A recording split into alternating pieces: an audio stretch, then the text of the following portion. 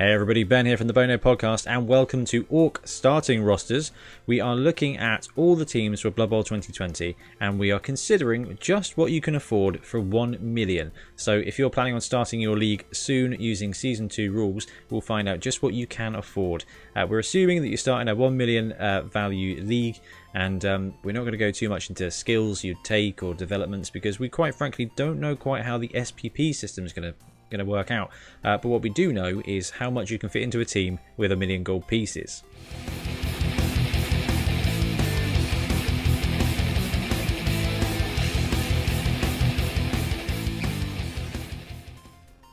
But before we get started, we'll have a look at the key changes to the Orc roster. There's only a couple.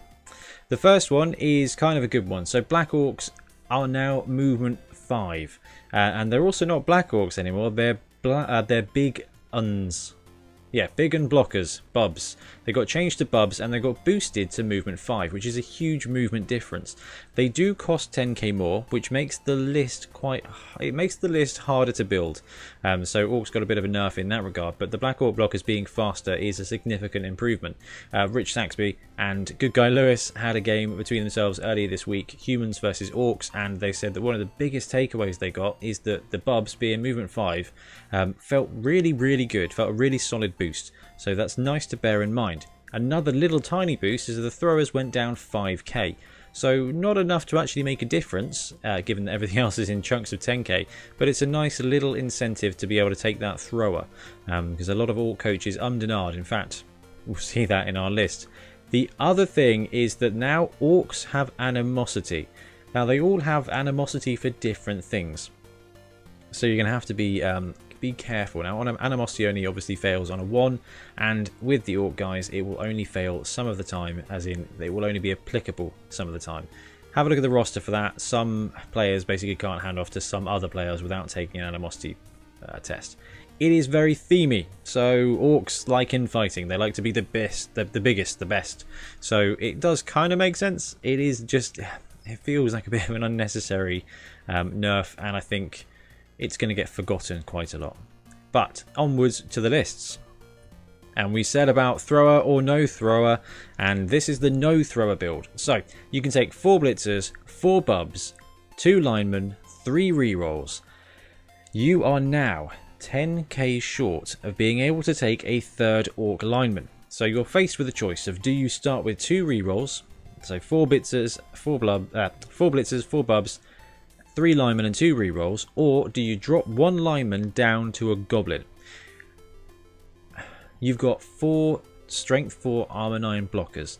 You've got 4 strength 4 armor 9 blockers, armor 9 players who are actually blockers but don't come with block. So you've got 4 and 8 combat ready people. You've got 2 linemen with armor 9. You can afford to have a goblin with armor 7 and stunty.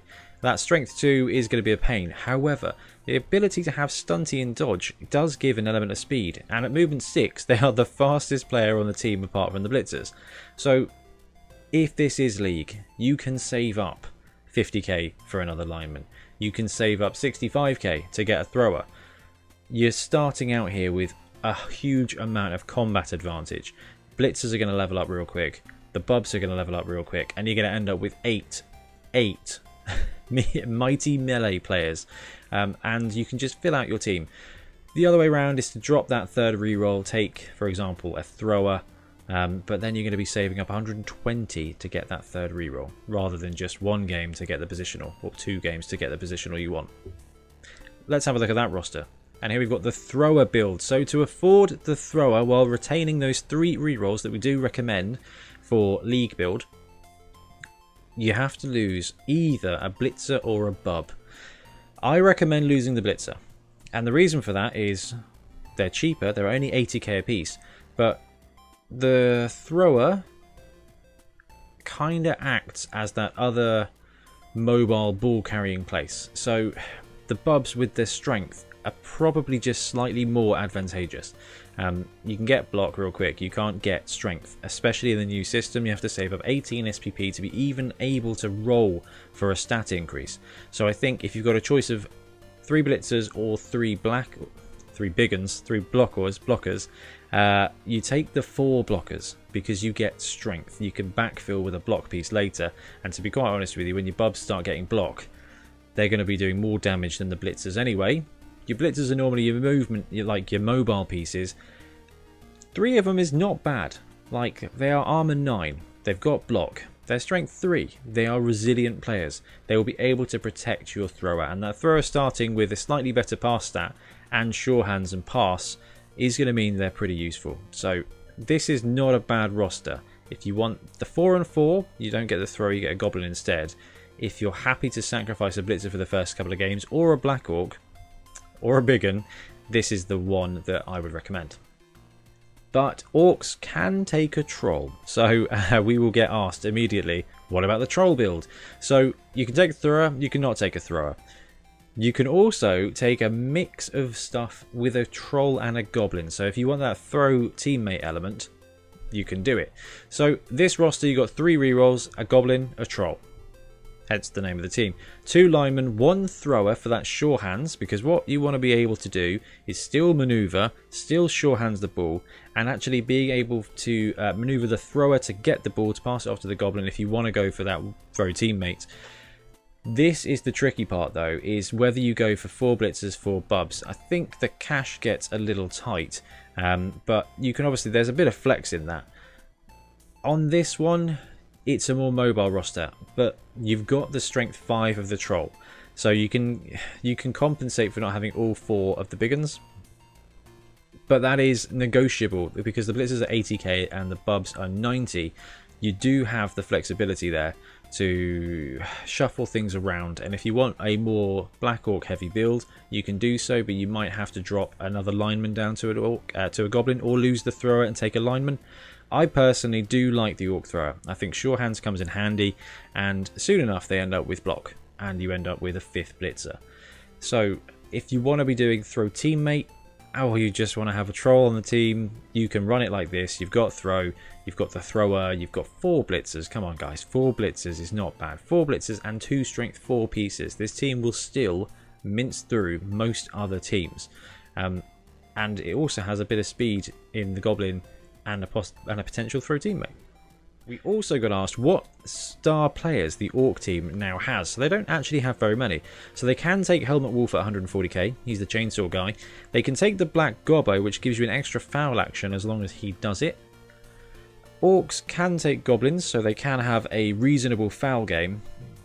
But when you're starting out, you don't want to be fouling. If you're behind 225k for inducements, you don't necessarily want to be fouling around. Grack and Crumbleberry for 250k is, however, definitely worth considering. And the reason I say that is you get a strength 5 player and a strength 2 player. So the strength 2 player is garbage, but it's another player to have there, and it does give you throw team element, a throw teammate element if you're going for the thrower or no thrower build. You can take Varag, who is a bit of a beast at 280, or you can go 340 for Morg. Orcs tend not to lose a lot of TV. You can suffer a couple of injuries. It's normally the thrower that gets hurt, but you're never really going to be that far down. But if you're playing up in a league situation, 250 for Grack and Crumbleberry isn't bad, although I would be possibly inclined to go for a wizard or something else instead, to just allow your team to do what it's trying to do, but Grack will support you with that. So that wraps it up for orc rosters. I know there's more variations, but really we wanted to just cover the 3 core ones, and you can juggle the gold around and kind of tailor them to your fancy. So if you want a thrower, if you don't want a thrower, if you want a troll, those are basically your 3 main choices for orcs. I'm pro thrower. I think you'll be able to score those touchdowns, get the extra blitzer in 2 games, maybe 3 games, and in that time you've got 7 other combat players, and that sure hands piece is just going to help you out. Anyway, thanks very much for watching. Let us know what you thought of the roster, and drop a message in the comments below to let us know what team you want us to do next, and I will see you tomorrow.